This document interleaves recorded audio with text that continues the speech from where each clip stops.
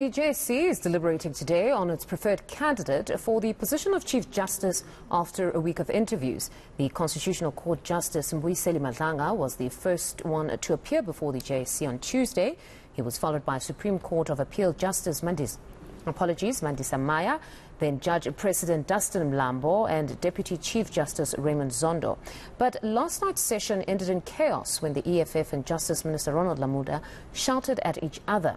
Now, eNCA reporter Heidi Giokos has been following that story and joins us live. Good afternoon again, Heidi. It seems we have some sort of developments around the Blue Lie skirmish from yesterday. The Ministry of Justice has issued a statement, if I'm correct. Yes, indeed, Mfundo, the Minister of Justice has released a statement, and I think it was necessary to provide some kind of clarity given the fact that the EFF released a statement this morning making some serious allegations about the judiciary. But we are joined by the Minister of Justice spokesperson, Crispin Perry. Thank you so much for your time. We do appreciate it.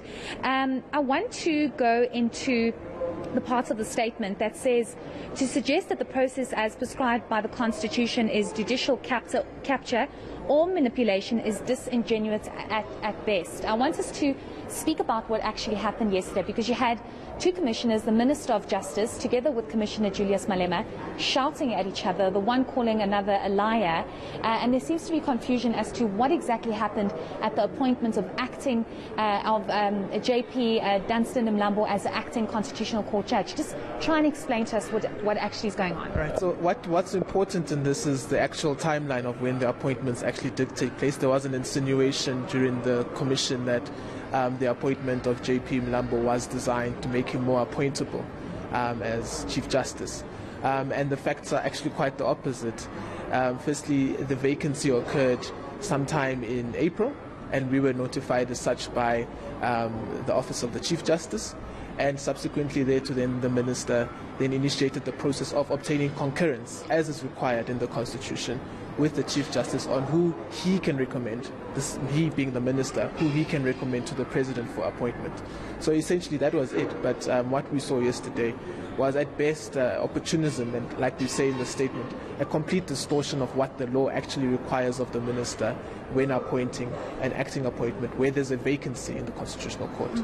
And I think it's important to clarify, there was an insinuation and a constant question that was asked as to why JP Dustin Mlambo's name was preferred to act on the Constitutional Court bench as an acting Con-Court judge. But the issue is the Constitution clearly says what can and cannot happen, and how the President and the executive of the Department of Justice, which is the Minister, the Minister and the President have a conversation about this. So, and the Chief Justice. And the Chief Justice, exactly. So your statement elaborates that in detail, and maybe for clarity for viewers' sake, for them to understand that the Constitution makes provisions for this, and it clearly says what can and cannot happen in appointing acting Constitutional Court judges. Not only acting Constitutional Court judges, but as well as acting judges in superior courts. This is your High Court or any court that has a status similar to that of a High Court.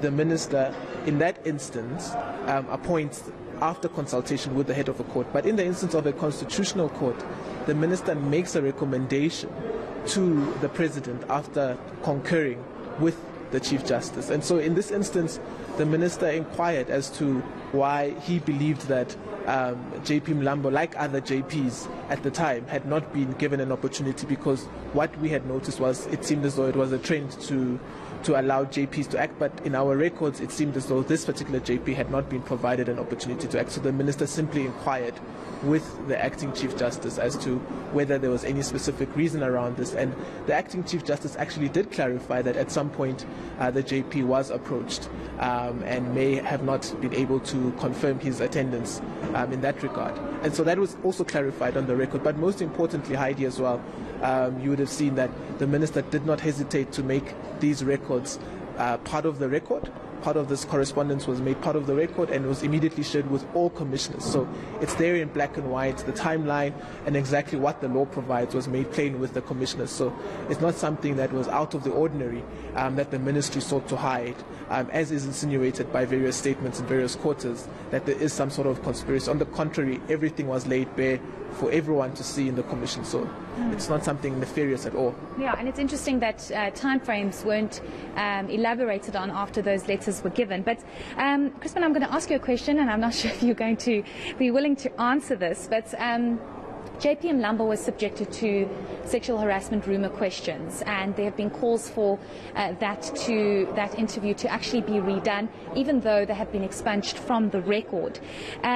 Many would say that there have been concerted efforts from some commissioners here at the Judicial Service Commission for the interview process for Chief Justice to kind of discredit JP Mlambo, and many are trying to understand, but why? And is this truly a fair process to throw rumours at a candidate for Chief Justice without proper evidence and in a way discredit him, because now everyone's only talking about the sexual harassment rumor questions? Well, I think I can't speak for the JSC as to how they'll be handling this matter, but all of this is in the public domain, and people are at liberty to comment on the processes of the JSC, as has always been the case. Historically, JSC interviews have garnered great debate in society, and this one is clearly no exception.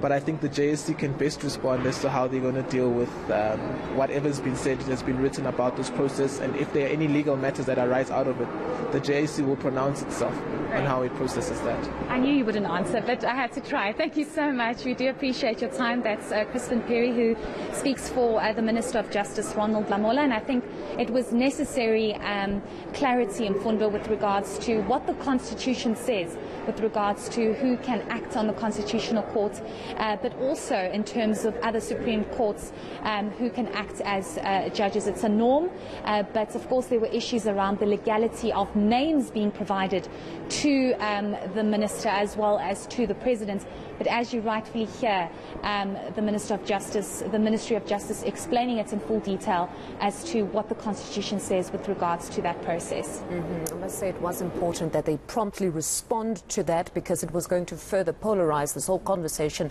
around these interviews. But thank you very much. That's eNCA reporter Heidi Giokos just giving us the latest following that statement released by the Ministry of Justice pertaining to Dustin Mlambo's appointment as acting justice in the Constitutional Court.